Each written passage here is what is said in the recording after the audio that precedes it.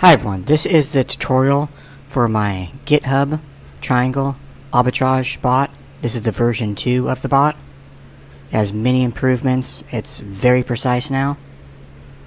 First thing I want to show you, I'm kind of proud about this. I actually won the 4th place reward for the codeoff for this bot. So I was kind of excited about that. For 4th place, I didn't win very much. I think I got like a $150 Starbucks card, but still, it's kind of neat to win. So I ran a 29-day test of running this 24/7. This was my starting Ethereum. Now this is what was in the wallet that I was utilizing, the 0.89. The bot was set to only use 0.5 though, so keep that in mind. And this is the ending after the 29 days of running the 10.62. So I'm going to go over how you configure this. Super easy to configure now and super easy to run. Once you download it, I'll put the link in the video if you're coming from YouTube to my GitHub, and you'll have the zip file you download. Once you unzip it, you'll have these files here. The main things you need to be concerned about is the config.js file, and any kind of transaction. Go in the transaction hash if you want to review the transactions.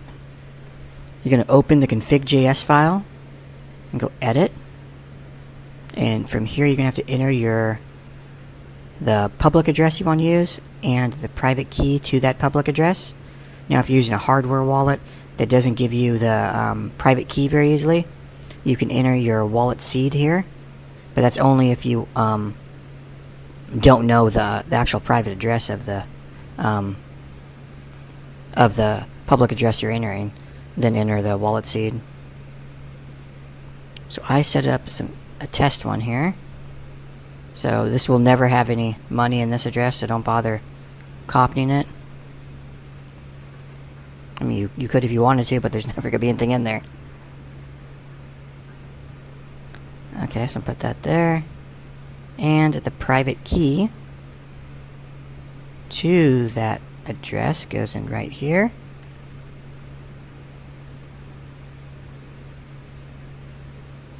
Just like that. And then you have some other settings here. Network. The test was ran on the Ethereum network, so that's 1 for Ethereum. If you want to run on BNB, it's 2. And 3 for Polygon. Now the max spend, I ran the test on 0.5. So this is basically the settings that I used to run the 29-day test. So and then you go save, so I saved that. Just close that. So go back in to your folder. This is all configured now. Now you can go over to index.html, and you're going to right click and go open with, and I'm going to open the test I used was actually ran on Firefox, so I'm going to run this in Firefox,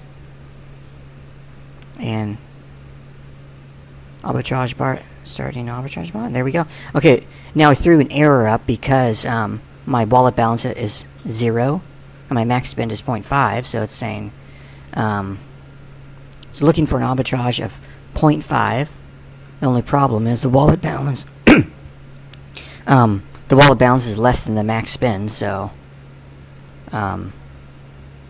it's never going to obviously find an arbitrage like that. But just for the video, the example, that's exactly what we do. The exact steps. Very easy to run. Once you configure that, you just run this in your web browser, and you just leave that running in your web browser. Now, I've tested this on a Windows 10 computer, a Windows 7 computer, Macintosh. Let's see, I think it might run on actually a phone too. If you downloaded this on a phone and could run this in a web browser on your phone, it should run. The only thing is the phone might hibernate or something, and then it might stop the actual JavaScript inside the web browser from running. But it's very simple to use.